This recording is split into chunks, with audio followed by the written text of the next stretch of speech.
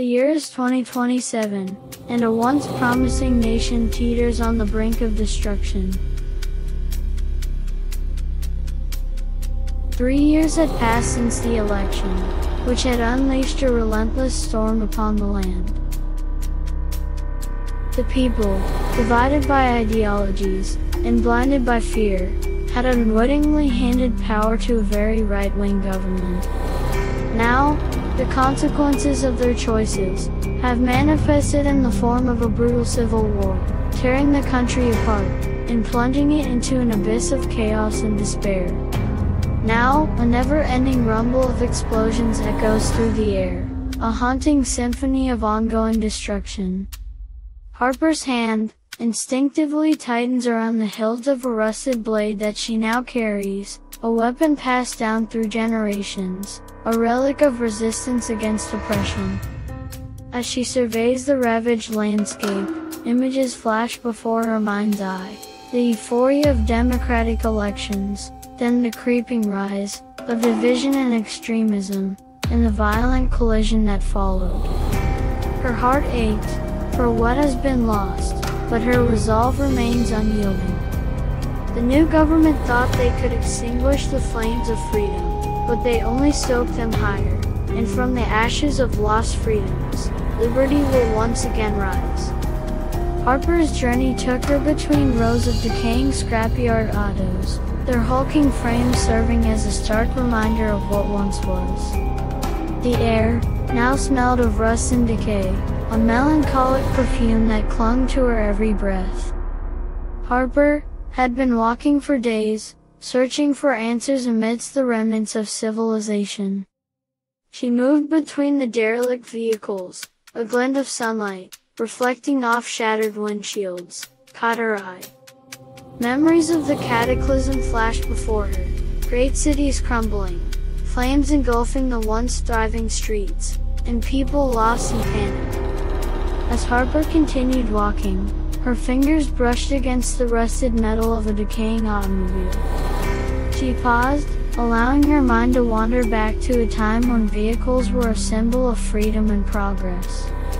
Now, they were mere carcasses in this forsaken land. She tried to close her eyes briefly, trying to shake off the haunting images of the past. She had seen her world collapse, but Harper refused to let it destroy her spirit. Her world had changed so suddenly. Cities crumbled, society collapsed, and chaos reigned. Now, in these dark days, survival has become the only currency. Harper, once an ordinary woman, with hopes and dreams, has now been forced to adapt to this harsh new reality. With each step, the scrubland whispered stories of her past. Harper could almost hear the echoes of laughter, the bustling streets, and the warmth of human connection. But those memories now seemed distant, mere whispers in the burnt winds of decay.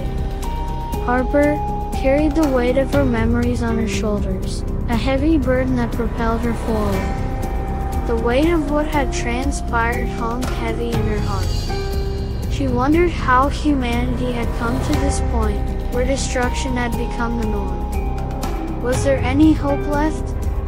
As the sun began its descent, casting a golden hue across the land, Harper found herself on top of a small hill. She paused, surveying the vast expanse before her. The scrubland stretched endlessly, a testament to the emptiness that surrounded her. Its wind whispered through the parched land, as if urging her to reflect on what had transpired. Her thoughts swirled with a mix of anger and sadness. Harper mourned the loss of what was, but she refused to succumb to its despair. There had to be a way to rebuild, to find purpose, amidst all the wreckage. But visions of destruction still flickered through her mind. Buildings reduced to rubble, flames devouring homes, people fighting, people screaming, and people in their panic just shooting at anything that moves. The world had been consumed by chaos. Had Harper alone emerged from the ashes, a solitary figure, to search for hope? Tears welled up in her eyes, a mixture of grief and determination. But deep down, she knew that dwelling on her tranquil past would not change what had happened. Now she had to find the strength to move forward, to try and build something new from the remnants of what remained. Harper gazed at the dying light of the sun, its final rays casting long shadows across the landscape. Its barren land whispered, as if it held its own secrets. Harper stopped and listened, knowing that hope could be found even in the most desolate of places. She walked on, her body weary, but her spirit unyielding. With resolve etched onto her face, she took a deep breath, the air filled with the scent of rust and decay. Harper shouted, her voice carried by the wind, "This will not be my end. I will find a way to rebuild, to honor what we have lost." With that vow, Harper resumed her journey, disappearing into the ever-encroaching wilderness. Armed with her sword and the memories of what had been, she forged ahead. Harper's journey would be long and treacherous, as she must now navigate the landscape of a civil war, which is still raging across the country. She must remain determined to seek out any embers of hope that may still remain within this once great nation.